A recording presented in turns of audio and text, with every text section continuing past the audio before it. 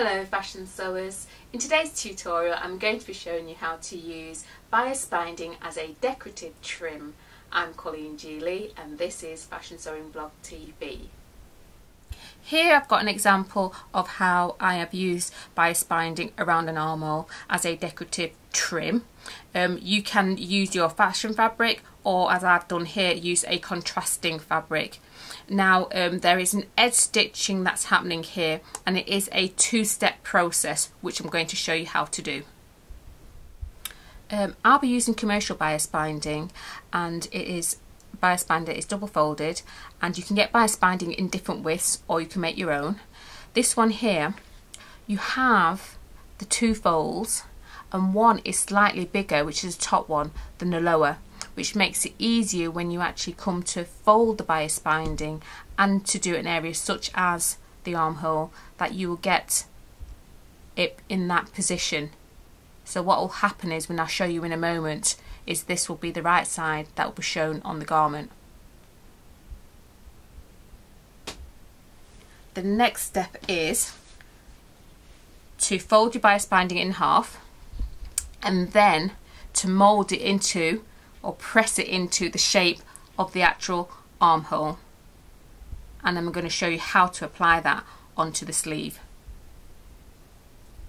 I've got my bias binding, and what I need to do is fold in about 1 centimetre so that you have a neat finish for when you actually complete your bias binding, and put this fold of your bias binding right side of your bias binding to the right side of your fabric, and just line it up with the side seam and place a pin.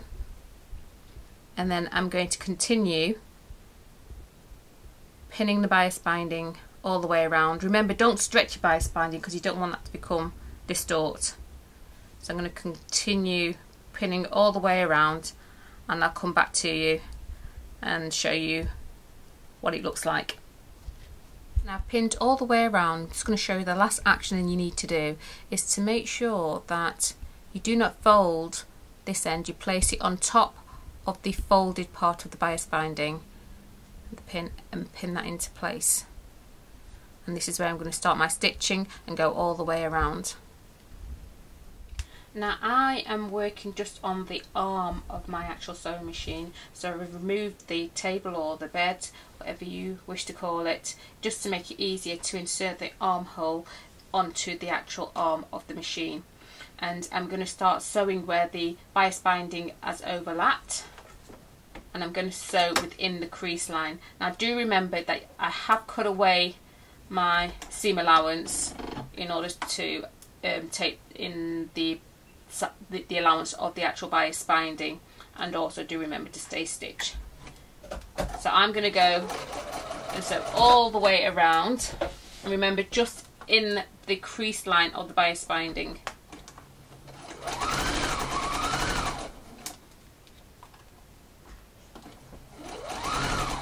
Now you can, if you wish, baste if you don't want to be using pins. You know, it's all about personal choice when it comes to fashion sewing. Now I've actually come to a point where I need to, can you see what's happening here? That my actual open seam, my plain seam here, is in danger of going in the same direction as this one. So I need to make sure that I put my needle down, my feet up, make sure my seam line is flat, otherwise you're going to have to be doing some stitch unpicking there, and then continue sewing. Now I'm going to go all the way around, and I'll come back to you. My first set of sewing, and the next thing to do before you do your second set of sewing is to make sure that your folded bias binding here is in line with your seam allowance, and then you're going to wrap that over the other so you get a nice neat clean finish like so.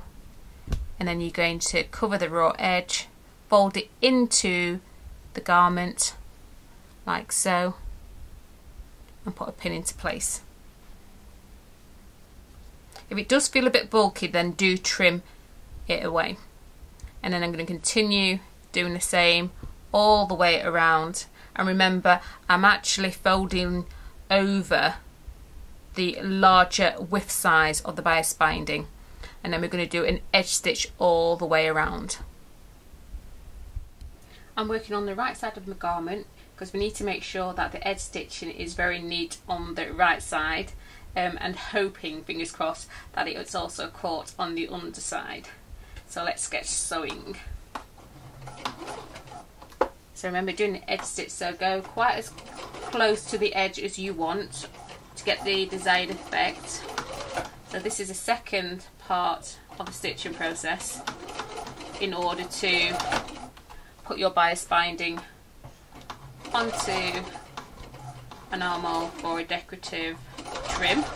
And I'm going to continue sewing all the way around, and then when I've done, I'm going to take it to my sewing surface and show you what it looks like. Now all that is left for me to do is press the bias binding and also the garment around the armhole here.